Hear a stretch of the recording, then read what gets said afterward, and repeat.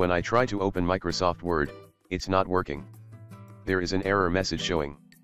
This is Microsoft Word error code 0x426-0x0. If you are in trouble like me, then see how to solve. A trust and safety solution platform. In here, IT Magics. Go to the control panel.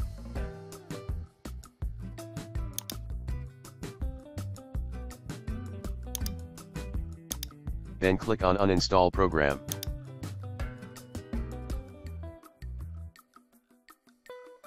Select Microsoft Office from the list. Then click the Change button. Select the Repair option.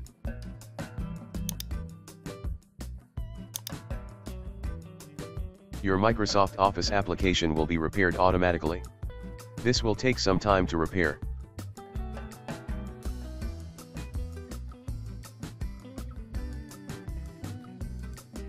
You need to restart your computer after the repair is complete. I hope your problem has been resolved after my instruction in this video. Thanks for watching.